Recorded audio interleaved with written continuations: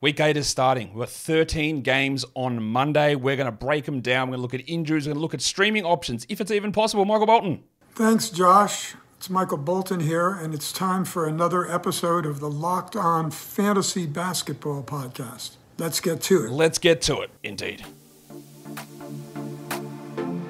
You are Locked On Fantasy Basketball, your daily fantasy basketball podcast, part of the Locked On Podcast Network.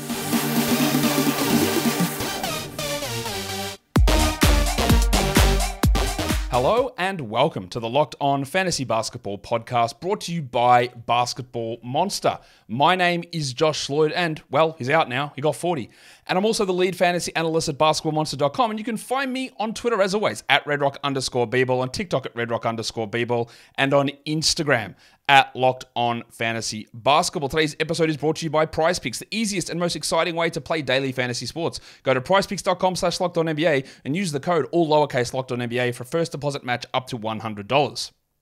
Thank you also for making Locked On Fantasy Basketball your first listen every day. We are free and we are available on all platforms. So I'm recording this one now. There are no games on Sunday, obviously. I would have liked to push this a little bit later, but I've got some life stuff that I need to do because, as you know, my balcony collapsed onto my car. And I've got to go take my car out to the assessor for the second time so they can see the damage and figure out all this sort of stuff, right? So there are going to be injury things that do happen in between here that aren't reflected. And literally, just as I'm recording this, 3 big injuries just dropped. Karis LeVert out, Mitchell Robinson out, and Evan Mobley out, which wasn't the case when I was setting this up to begin with. So that is the things that are going to happen. The NBA moves like this, and we can't always have everything 100% up to date all the time. Also realized I didn't do a Week 7 industry pickup recap or review. So let's have a look how everything went over at industry pickup. And your boy, undefeated. Another victory for me. Yes, I am absolutely flying. This is going to make the collapse down the stretch even worse, even more depressing when I don't win the title after winning every week for 7 weeks so far. So where are we at? I beat Rhett Bauer 6-3 in a weird week, obviously with limited games. You can see the other matchups there. Barutha beat Kingy 6-3. Drew Dinkmeyer beat Mitch Casey 6-2-1. I've got Drew this week. We're first and second. Big battle this week. Mike Barner and Racleen tied 4-4-1. Mike Catron beat Dan Tyder 7-2. And Noah Rubin beat B-Dub 5-4. That's the standings on that. If we go and have a look at the scoring there for the Locked On Fantasy Basketball Bowl, the Category League one, how did I go? I think, I'm not sure how I went. I don't think I had a great week on this one. Obviously, a weird week right across the board, given the matchups that we go. I lost 5-4 to New Team, and Michael Jordan of baseball killed me 7-2. He's got a pretty strong team, I believe. He beat me 7-2 on that one. In the FBI World Cup, how did I go on that one? Sort of sitting, I think I'm 4th in the Locked On Fantasy Basketball Bowl team. In the World Cup, I won 5-4. That's good. And in the Locked On Fantasy Basketball Bowl Points League, I think I split the matchups 1-1 for the week, where because we have 2 matchups per week. So who did I play in that one? I played Pound the Rock, and I beat them. And I lost to Luka Me. I'm the captain now, who is on top. So I think I'm 4th in that one as well. So we're going all right. So we're first in industry pickup. I think 3rd in... I can actually double check this. I'm 3rd, I think, in Locked On Fantasy Basketball Bowl category. Some of you may not like this, but I know some of you people do ask to see this, so we might as well see where we're at. Where am I in this? Well, let's go to the main Red Claws division, which is the division I'm in, and check out the standings as I do this live. I'm 3rd. There you go. 3rd in the Category League one. In the World Cup, I don't know where I am because I don't know the name of my division, so I'll check that one later. But anyway, the points one, I am... That's the wrong standings. Why have it come up like that? Anyway, maybe I'll pause this and get it sorted properly. Oh, now you can see there I am 5th in the Locked On Fantasy Basketball Points League standings, so pretty happy with that one overall. The last one we look at is the World Cup. I'm 8th in that one. I need to pull my socks up in that one. 8th. What am I... I'm a little clear of 6. I need to get ahead of Fudge Pusher there in 7. That's not looking as good, that one. Over in the World Cup. In my Yahoo League, I was on the bottom of that league for the first 4 weeks. I'm now up to 4th after a 5-4 victory as well. So my team's starting to come good, and we get Bradley Beal back this week. So I'm pretty happy with how that's trending at the moment, heading up there. All right, so that is your league update section. Now we're going to go ahead and look ahead to what we need to look at. There are 13 games on. There is a lot to talk about. Let's talk about it. And let's start by giving some injury updates. As I said, there have been some injuries since I did create this graphic. There have been some injury updates, and I'll just go through those injury updates now. Dan Gafford is questionable. Aaron Neesmith is questionable. Shamet is out. Jalen Smith is out. Jalen Brunson is playing. Mitchell Robinson is officially out. Hartenstein will start there. Pat Connaughton is out for at least another week. Klay Thompson is questionable. DeAndre Hunter questionable. Mark Williams doubtful. So Nick Richards straight up. Trae Young's off the injury report. Evan Mobley is out. Karis LeVert is out. And Marvin Bagley is now doubtful. Do we finally get Isaiah Stewart at center in this one? And that means that someone like Ivy or Asar Thompson can start. If this dickhead, Monty Williams, starts James Wiseman, I will lose my mind. There is no way. And I do not like Isaiah Stewart as a player, you know this, but he needs to start at center so we can get the wings and guards into the rotation. Oh my God, that has potential for pure chaos. But there is no way. It has to be Ivy or Thompson that comes and starts, surely. Oh no, I am scared. Anyway, who is actually injured? Delon Wright is out. LaMelo Ball is out. Bam, Hero, and Highsmith are out in Miami. So all those streams remain active. In Orlando, it's the same stuff. Markelle Fultz remains out. Wendell Carter remains out. Jalen Suggs not ruled out yet. Jaden McDaniels is out in Minnesota. Kyrie, Grant Williams, and Josh Green are out in Dallas. So a lot of opportunities opening up there. Ja Morant remains out with he's back a week to go for the suspension. Marcus Smart remains out. Luke Kennard remains out. I'd say all of those guys have a chance to return next week. Ben Simmons and Lonnie Walker remain out for Brooklyn, and Jeremy Grant is also out. Just to recap again, LeVert is also out, Mitchell Robinson is out, Evan Mobley is out, Pat Connaughton is out, Jalen Smith is out, and Landry Shamet is out. That has all popped up recently. It's all the recent news that we got in terms of injuries on that. In terms of questionables, I did have Jalen Smith as questionable. Obviously, he is now out. So Isaiah Jackson goes back into that role, maybe, and then Obi Toppin gets a boost too. I had Marvin Bagley as questionable. He is now doubtful. Joel Embiid is questionable, but he practiced. Landry Shamet was questionable, but he's out. Evan Mobley and LeVert are both out. Jalen Suggs is questionable. If he is out, it's Gary Harris, but we don't really care about that one from a fantasy perspective. John Isaac is officially questionable. I did have Jalen Brunson as questionable, but he is playing. I had Mitchell Robinson as questionable, but he is out, so we look at Hartenstein there. Trae Young is off the injury report, so we're good to go. Alex Caruso is questionable and did not practice, so we know what that means. He probably doesn't play. We don't have a full update yet on Goose, but I am listing Anthony Edwards as questionable. I'm listing Lauri Markkanen as questionable as well. Dennis Smith is questionable. Daniel Tice is questionable. But we don't have updates there. We do have updates on DeAndre Ayton and Malcolm Brogdon. Both of those guys are questionable. They're considered day-to-day, so you would think there's a chance that they play in the game on Monday. While Paddy Connaughton is not questionable anymore. He has been ruled out. That is done. That is dusted. And he is gone for at least another week.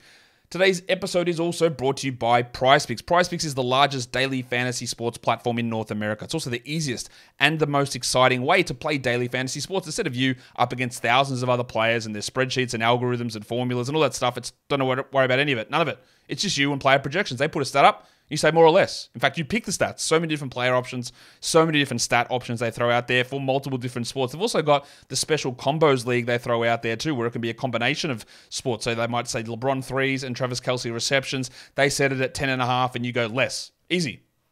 Choose between 2 to 6 of those and you can win up to turn your $10 into $250. That's 25 times. It is so easy, it is so fast, and it is so fun. So go to prizepicks.com/LockedOnNBA and use the code LockedOnNBA for a first deposit match up to $100. That is prizepicks.com/LockedOnNBA. The code is LockedOnNBA for a first deposit match up to $100. PrizePicks is daily fantasy sports made easy. It's time to look at streams of the day, and as I said earlier, some things have changed. So we could throw some other names into this list, but I'm going to stay with 10-team league. We're looking at Malik Monk as a stream of the day. For 12s, I like Derrick Jones, but we could very easily put Nick Richards in that mix. So I've got Dante Exum as the 14-team stream of the day, but I think Jones, as you'll see later, Jones, Exum, Richards are all 12-team league streamers. That's probably the most consequential one, as well as Hartenstein, who becomes a 12-team streamer. Is the Richards doubtful tag, the Robinson out tag. The Mobley one doesn't impact too much, but those other ones do. And then Kevin Love is a 16-team streamer with the absence of Bam Adebayo. Orlando Robinson's also in the mix of those other streams. There's so many good options for Wednesdays or for Monday's games. For points leagues, I'm looking for both Yahoo points and ESPN points. I'm looking at Caleb Martin, who should have an unfettered role in terms of getting 30 minutes plus as a starter with high Smith, with Bam, and with Hero all sidelined. So what is on my radar? 13 games, let's go through it. Indiana and Detroit is the first one. I want to see Obi Toppin, who is playing really well at the moment. I don't fully believe that he will maintain this value long term, but with Jalen Smith out, with Aaron Nesmith questionable, Toppin has a little bit of value at the moment. He's playing super well. His percentages are so high. But let's see how they use him. Like, is he a 20-minute player? Or is he a 27-minute player? That is key. For the Pistons, we're looking at Jaden Ivey. How do they use Jaden Ivey now, especially the Bagley is out or doubtful? Does Ivey move back in? Does Monty Williams hate his guts for whatever reason? Where does Asar Thompson fit? I don't know. In terms of streams, we're looking at Nesmith on the Pacers if he plays, of course. Otherwise, if Toppin's available, and then Isaiah Jackson or Mathurin. And Killian Hayes is a pretty good one for Detroit, but that could open up Ivey and Asar depending on what decision they make in terms of starting. The next one is the Wizards and the Sixers. Well, it is unfortunately Jordan Poole. I don't want to watch it. I sort of just want to watch it from afar to see if this man can remove himself from the worst player in basketball conversation, because he's been dreadful. It's been shithouse. It doesn't look to get any better, and we are nearing drop territory. That's how bad it has been, and it's something you give a little bit of hope, and then he plays like 28 minutes with 19 usage, and you go, what is the point of this? So we watch it again to see if anything changes to change our mind. For the Sixers, I am watching Kelly Oubre. I did slap him on the droppable list earlier today. Again, you don't have to drop him, but what is his role? Is it just a rib ramp up, or is it just this is the role he has, a 26-minute bench role, which is not good enough for most category leagues? In terms of stream, guys, Bilal Coulibaly for the Wizards is widely available, and he's a good streamer. And then for the Sixers, it is probably Nico Batum as a good option there that is widely available to stream in. Miami and Charlotte is the next game that we take a look at. I do want to see how they utilize Josh Richardson, but that's really just a placeholder name to have a look at how they're going to use Richardson and Jaquez and Caleb Martin and everybody, all Duncan Robinson even, who all maintain 12-team value. For the Hornets, PJ Washington's last few games have been pretty rough. There is a boost for him, I guess, here with Mark Williams out, so Nick Richards is in that mix and should start, but PJ should get a little bit more. In terms of streams, we do really like Caleb Martin. And then Big Dick Nick is an elite stream option with Mark Williams sidelined. The next game, did you see Obi's face? I'm going to put it up because Obi's just popped into the office so you can see his face there. There he is. Look at that, the big fella. He's back. He's decided he's going to sit on his little chair during today's little bit of this show. He's just popped in. Cleveland-Orlando is the next game. Yes, Obi, I can see you. Cleveland and Orlando is the next game. Jarrett Allen has been somewhat disappointing, I think, this season. With no Evan Mobley, he's got to be able to step up, so let's see what he's able to do. And then for Orlando, it's Paolo Banchero, who's taken big steps forward. No, I do believe they are real. But it's about finding the next step for him. Is it defensive stats? Is it improved consistent efficiency? They've lost a couple in a row, and they really need to get back on track. In terms of streams, maybe it's Isaac Okoro. You might get a few minutes from Craig Porter for deeper leagues with Mobley out, and George Niang and Dean Wade will get a little bit. Probably Wadey is more of a deeper league stream there. And then for the Magic, Goga Badadze was dominant last time out against Detroit, and there is still no Wendell Carter, so him and Mo Wagner are on the board. If Jalen Suggs is out, we can consider Gaz Harris as somewhat of a stream. The Raptors and the Knicks is the next game. I do want to see what is going on with OG Anunoby because he's been bad most of the season. The steals haven't been there, the efficiency's off, the usage hasn't jumped up. I still believe in OG quite a bit, and I still think he's a buy low, but at some point it's got to come to fruition, yeah? And then for the Knicks, it's Hartenstein, who is going to start. Will they split the minutes with him and Jericho Sims, or will they make a mistake? We'll find out. But Hartenstein is a 12-team league guy I don't know how long Robinson's out, but let's try with Hartenstein, who could very easily do nothing, who could very easily get tibbed, but he is worth looking at here. In terms of streams, we've got Precious Achiuwa, who was quite good last game, hasn't been all season, but he's an option. You could throw Gaz Trent in there too. And then for the Knicks, outside of Hartenstein, DiVincenzo as a starter who's available everywhere. I don't love his significant upside here. I don't think it's that big, but it's at least streaming worthy in the Lawsuit Bowl. Denver and Atlanta. What is going on with Aaron Gordon? Is it the heel injury that's causing the problem? Has he just forgotten how to score and shoot? He's been dreadful for weeks now. He needs to turn this shit around. They actually reduced his minutes and played Peyton Watson over him last game, and I don't think that's a recurrent thing, but he's been bad for a while.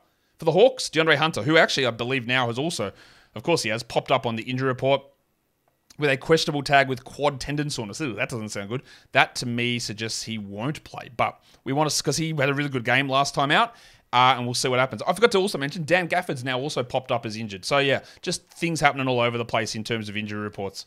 In terms of streams, Reggie Jackson, you could go Peyton Watson if you think they reduce Gordon again, but Reggie's probably the stream on Denver. While for Atlanta, it's relatively rough, man. Like Wes Matthews, like even Trae Young missed last game and still no one popped up. Like we look at it, Bogdanovic, Bay, and Hunter, but they're all rostered in the majority of leagues.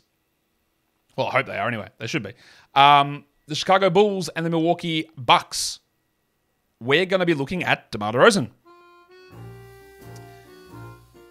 Josh, he's not washed. Shut up. Watch your games. Yes. There's just something off about him, isn't there? What's going on with his free throws? That's my concern. Because if DeMar DeRozan is not an 87% free throw player and he is an 80% guy, then he is nowhere near the top 50. Not even close. And that's what we want to watch because that has been a recurrent problem. He can put up all of his other numbers, but his best fantasy category is free throw percentage, and now it is not. And that means a big drop in value. So let's watch it. And then for the Bucks, Chris Middleton was playing 29, 30 minutes a night in the tournament. Was that a tournament thing? Do they go against health advice to bump it up? Do they push him back to 26? I'll be very intrigued to see how they use that. In terms of streams, Pat Williams just needs to be rostered everywhere. Even though he's probable, he needs to roster him. And Campaign is probably the Bucks guy if Leaky Beasley is already rostered, which he probably should be, given the absence still of Pat Connaughton. Minnesota and New Orleans is the next one. We don't know about Anthony Edwards. I don't think he's going to play, but I'm not sure at this stage. I want to watch the Wizard of Oz, Naz Reid, who's putting up some pretty decent usage. And if Edwards is out, Reid's value does rise because they just need somebody else to create shots. Reid is a guy that his upside is relatively limited because of the minutes, but he can still produce. And then for the Pelicans, I want to watch Zion Williamson because his last two games were honestly like fairly atrocious. He's fat. He's not moving explosively. He's deferring usage. He had a little stretch. He started the season horribly. Started a stretch and was flying. It was like top 12 for a 2-week period in -1 rank. He was dominating. Putting up good usage, big assists, defensive numbers up, efficiency through the roof. And the last two games, he did nothing. Was that because he was in there chasing tail in Vegas? I don't know. Don't know what he was doing. But he was shit. I know that. So, figure it out, big fella. See what you can do. For the streams, there is a little bit there for Minnesota. Maybe Kyle Anderson. Maybe Troy Brown. Maybe Nickeil Alexander-Walker. Maybe Naz Reid. Depends who's available. And depends if Edwards plays or not. And then for the Pelicans, it probably is Jose Alvarado. Just make sure that Jones and Murphy are not sitting on the waiver wire. I would go with Alvarado over Daniels and over Jordan Hawkins, who is out of the rotation. Spurs and Rockets. Last game, the Spurs moved Zach Collins to the bench, so we want to see what Zach Collins' role is. Is he going to be strictly a backup to Wemby? Do they share the court for 5 minutes instead of 20 minutes? How does that all look and what does that mean for his value? And then Jabari Smith, who's got a role, plays his 31, 32 minutes for the Rockets, but never gets a shot. He's putting up pretty strong fantasy numbers, but that usage continues to be limited. So let's see how that changes, if it changes at all. In terms of streams, it probably is Jeremy Sohan or Trey Jones, which one of those guys is available. Probably lean Jones at the moment, if they're going to give him the 28 like last game. And then for the Rockets, I am going to look at old mate Dylan Brooksy Brooks, who the last couple of games have been better, and he's at least stream-worthy. That's sort of where we sit with him. Today's episode is also brought to you by FanDuel Sportsbook. As the weather gets colder, it's actually cold here today as well, so maybe I need FanDuel's offers to keep me super, super hot. Right now, new customers get $150 in bonus bets with any winning $5 moneyline bet. That's $150 if your team wins. So if you've been thinking about joining FanDuel, there's never been a better time to get in on the action. You can look at future bets on the NBA Championship. Do you think that the Lakers' odds now that they've moved because they won the tournament, they should have? Or is now a good idea to fade the Lakers for the championship? All that's available. Parlays, sides for single games, totals, money lines, player props. It's all available over at FanDuel. So go to FanDuel.com/lockedon and get ready to kick into the final 2/3 of the NBA season. FanDuel is also an official partner of the NFL. And don't forget to gamble responsibly. Let us bang through the rest of these games. That's what we need to do. So we just did Spurs and Rockets. And now the next one is the Dallas Mavericks and the Memphis Grizzlies. A lot happening here. No Kyrie, no Grant Williams, no Josh Green. So Derrick Jones is going to be not only in a big minutes position, but a pretty sizable usage position. So we want to see how that gets handled. There's so many good stream options from Dallas here. On the Memphis side, Santi Aldama, I don't believe in him as a 12-team league player. His minutes are all over the place. His production is all over the place. He's coming off the bench behind David Roddy Piper. I don't see it with him, and I wouldn't roster him outside of streaming. For the Mavericks, I do look at Jones, but then there's Hardaway and there's Exum as well, who all get boosts. Maybe even Jaden Hardy, probably not. But those other three guys, Jones, Exum, and Hardaway, are good options. For the Grizzlies, maybe Xavier Tillman. He played better last game. Surely it's only a matter of time before he starts over Bismack Biyombo, but honestly, who knows? And if he goes back, if he gets the starting nod, Tillman, I would add him in 12s to see where it goes. Because Biyombo is floundering a little bit at the moment. The Jazz and the Thunder, I want to see Keontae George. He's probably got 2 more weeks for me. If he doesn't improve, then he's getting cut. And that is always team dependent.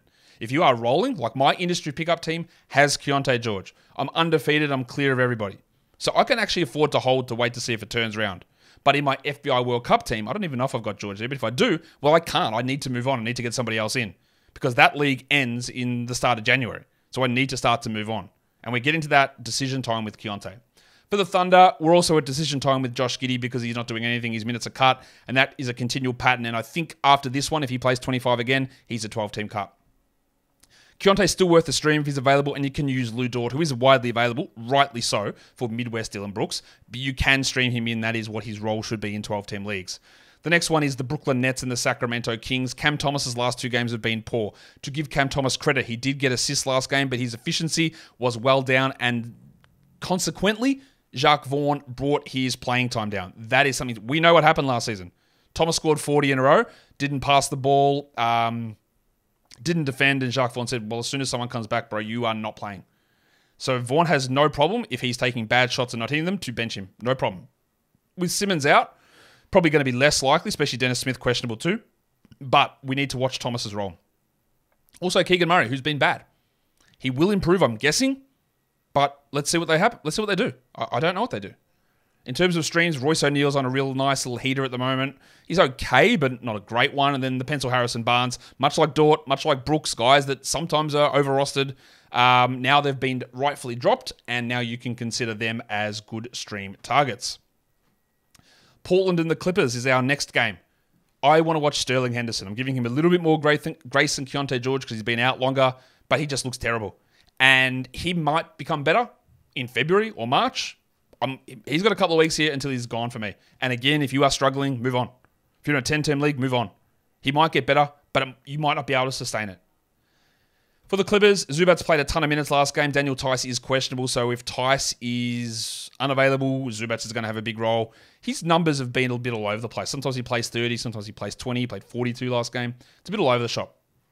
In terms of streams, Matisse Thybulle is there, but if Brogdon and Ayton play, how does he get enough playing time? I guess Grant being out does help him, but a really good defensive stats streamer. And then for the Clippers, Norman Powell is the option, and he could let you down at any point, or he could put up a big one at any point as well. All right, let's look at some 2-for-1. I think that's all the games. I believe that's all the games. Is that the last one? It is all the games. All right, let's look at some 2-for-1 stream action. These are the guys that play Monday, Tuesday. So if you do somehow have the ability to add somebody for Monday, and there are a number of names on this list, including the first 4 names on this list, that if you added them on Monday, you would start them, I think. And that's Derrick Jones Jr., Tim Hardaway, and Dante Exum from Dallas, and Patrick Williams from Chicago. Now, I'm probably less certain about Exum being a start on a 12-team league on a Monday, but the others I think are going to be startable. And then they play again on Tuesday, so a really good start to your week. The other names there you can look at are Norman Powell and Harrison Barnes, who have the Monday, Tuesday back-to-back. But again, realistically, they probably won't be startable for you on Monday. So that's not likely going to be worth the add in that scenario. But Jones, Hardaway, Exum, they probably are worth it. Now, the difference with those guys there is that you could add them and start them on Monday, but is the guy that you drop to get him in, like, what games played, and part of this is games played advantages. Do you get enough games played advantages or enough value improvement to get someone in like a Jones and play them Monday when that guy was already going to play Monday? That's the debate, right? I think Jones has some long-term 3-week value here, so I'm okay with adding him. Exum, I'm not so sure about. Williams, I think, has longer-term value too, so I'd be okay to sacrifice a guy that plays Monday just to add him and get him in. If you want to get chunky, let's look at the Monday, the Friday section of this week and look at quality game days only, so not Monday. So how can we look ahead? Where does the value come in if we want to minimize our ads? We're looking at Phoenix. Eric Gordon has 3. Grayson Allen has 3, but Grayson Allen's questionable. Also, Kevin Durant did not practice for Phoenix, but Bradley Beal is going to return. So we still don't know how it all goes, but with 3 quality games in the next 5 days, Gordon and Allen are worth having for now. The Lakers also have 3 quality games, so Cam Reddish is on the board. Drew Eubanks and the Suns with 3 games. Pat Williams only has 2 quality games in the next 3 days, but he plays Monday, as we already mentioned. Good value there. And then Slam and Sammy Hauser for the Celtics has 3 quality games in the next 5 days, starting on Tuesday. There is a back-to-back in there. That's why Al Horford's on their list, because he's probably going to sit one of them, which will boost Hauser in that scenario.